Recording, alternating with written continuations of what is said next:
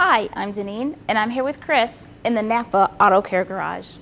We're going to present a quick review of the 5 basic checks to perform whenever you replace a catalytic converter. Covering these 5 checks can save you a lot of time and money by dramatically reducing the chances of a repeat emissions control failure. Chris is going to get us started with a quick reminder about the many factors that can affect converter efficiency and service life.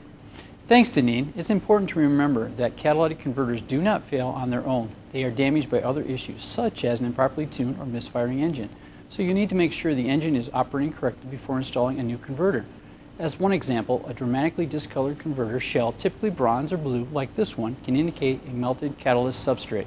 This clearly points to an upstream problem either within the engine or ignition system and is normally the result of misfiring cylinders. So let's turn to our 5 basic checks to perform whenever you replace a converter. Our first check is to retrieve all powertrain control module trouble codes and perform any and all required repair procedures for those codes. It's also important to determine if there are any PCM reflash updates and/or technical service bulletins available for the vehicle.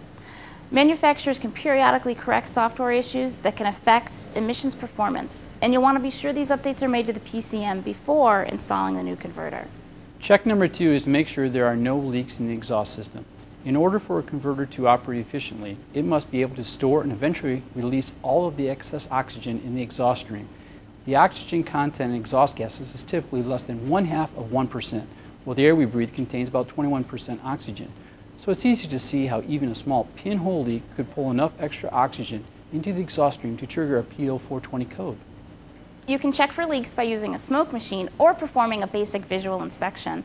Another option is to pressurize the exhaust system with compressed air and then spray a solution of soapy water on all the welds and joints. Bubbles will indicate areas of concern. Although all leaks should be addressed, be especially suspicious of any leak upstream of or within 18 inches downstream of the converter. Check 3 is to make sure the engine is in fuel control. An air-fuel mixture that's either too rich or too lean can cause a variety of problems, including increased emissions and converter damage. There are 2 ways to determine whether an engine is in fuel control. The first and best is to use a 4 or 5 gas analyzer. If you don't have one, you can often detect emissions issues by checking the rear O2 sensor with a scan tool or high impedance digital VOM meter. When the engine is idling or running at steady RPMs, the rear O2 sensor reading should be above 450 millivolts. Steady readings of 650 to 850 millivolts are common when an engine is well tuned and the resulting feed gases will allow the converter to operate at high efficiency.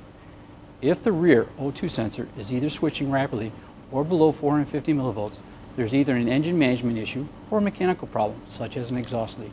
As Chris just mentioned, the best approach is to use a 4 or 5 gas analyzer. If you have one, you'll want to see a Lambda reading as close to 1 as possible, or certainly not outside a range of 0.995 and 1.005 at idle. You'll also want to see a hydrocarbon reading of between 0 and 35 parts per million. Lambda is simply a very precise way to measure an engine's air-fuel ratio. The theoretical perfect ratio for gasoline engines is 14.7 parts air to 1 part fuel, and a lambda of 1 equals that ratio. The acceptable lambda range of 0.995 and 1.005 equals an air-fuel ratio of between 14.62 and 14.77 to 1. When the lambda reading is outside this range, the engine might appear to be operating properly, but could in fact be generating feed gases that reduce converter efficiency and will ultimately trigger a P0420 or P0430 code. It is important to remember that these codes are defined as converter efficiency codes, not converter needs to be replaced codes.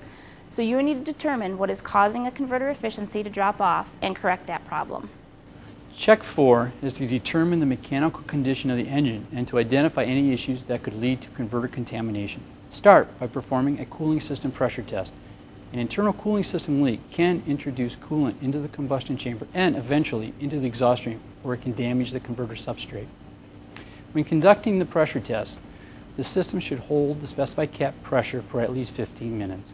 The overall mechanical condition of the engine can be determined through a volumetric efficiency test, which is pretty simple to calculate on most modern vehicles by using mass airflow sensor readings at wide open throttle. If you determine that the converter efficiency code is due to substrate damage, misfiring cylinders, or other engine-related problems, correct the root causes first, before installing a new converter. Then, if you do need a new converter, be sure to use a high-quality Napa converter. And that brings us to check 5, which is make sure you have the right converter for the application. To do this, simply reference the vehicle's make, model, year, and engine size. Then double check the vehicle emission control information label located in the engine compartment. The label will indicate if the vehicle is federal or CARB 50 state emissions certified.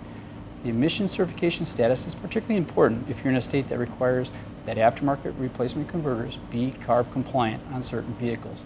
If a CARB compliant unit is required, make sure to locate the proper engine family number or EFN or group number in the Napa CalCat catalog. You can also use the fast, easy Napa e-catalog at napaonline.com. So let's do a quick recap, Chris, of our 5 steps. First, correct all other PCM codes. Next, inspect for and correct any exhaust leaks. Then, check fuel control, remembering that a lambda of 1 is your target. Then, check for and correct causes of converter contamination. And make sure you are installing the correct replacement converter for the application. Remember, the Napa Emission Control team is always here to help you get the job done right the first time, every time. Thanks for watching.